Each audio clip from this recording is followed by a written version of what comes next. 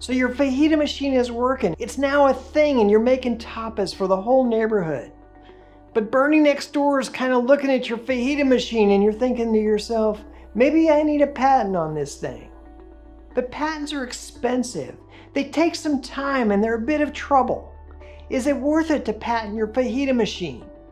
Well, today I want to talk about a simple 4-part test I have for helping determine whether a patent is worthwhile or not for your invention.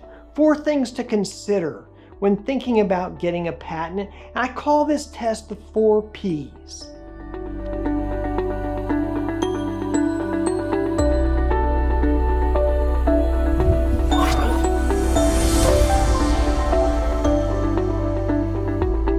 Hi, my name is Carr Ferrell. I'm a patent attorney. Welcome back to my channel. Patents are powerful in the US. They're prestigious. They denote innovation. They denote novelty. When you have a patent, it chills the marketplace. When you're awarded a utility patent, you're granted a monopoly to exclude others from making, using, selling, or offering to sell your invention in the United States for 20 years from the date of filing. You can have illegal infringing imports seized and destroyed at the border. And in the case of willful infringement, you may be entitled to up to treble damages for the harm you've received as a result of the infringement. But patents are expensive. Even if you do it yourself, the cost of a patent will likely be several $1,000s over the life of the patent. And if you have a professional help you, it's likely to be 10 times that. And one of the negatives about the US patent system is that when your patents are infringed, it's often difficult to find the resources to stop the infringement. I've talked about the Amazon Neutral Patent Evaluation Program in an earlier video. I really love this program because it enables small inventors to stop sellers of infringing products on the Amazon marketplace. And honestly, this is a big deal because Amazon has market power. If you can't sell on Amazon, you're excluded from a really big market. And it's really difficult to remain viable as a small seller without the Amazon marketplace of being available to you. So when is a patent worth it? Well, that's a hard question to answer, and it's very personal to you and to your situation and to your invention. But I have a test, a really simple 4-part test. I call it the 4 Ps, and it's useful in helping you consider whether a patent is worthwhile for you.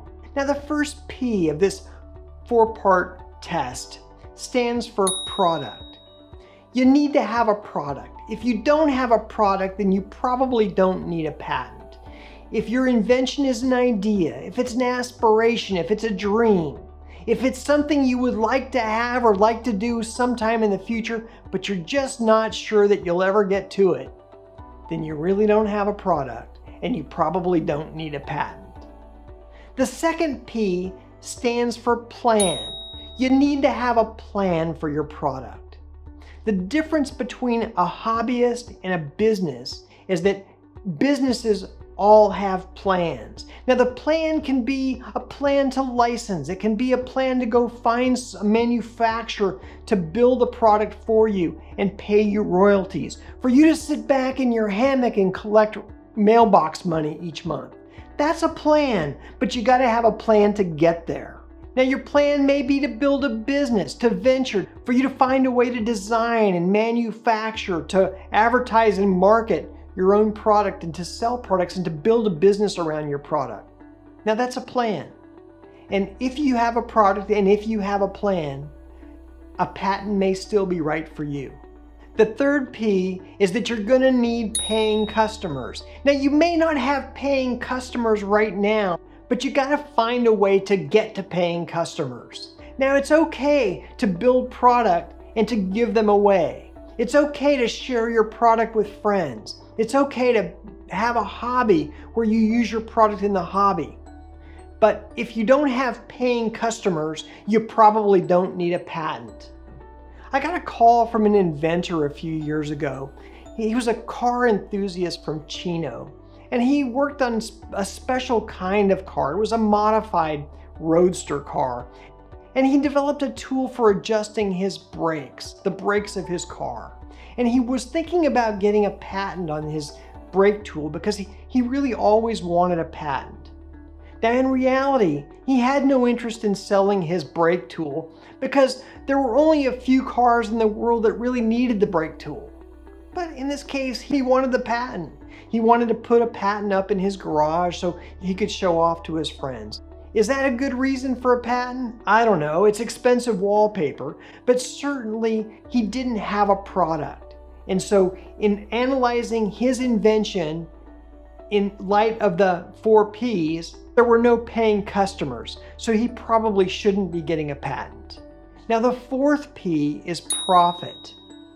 And this seems relatively basic, but it's surprising how many inventors decide they really want a patent, they need a patent, but don't have any way of getting to a profit. Now, if you can't sell your product to paying customers for a profit, then you're not going to be able to earn enough money from the product to pay for the patent.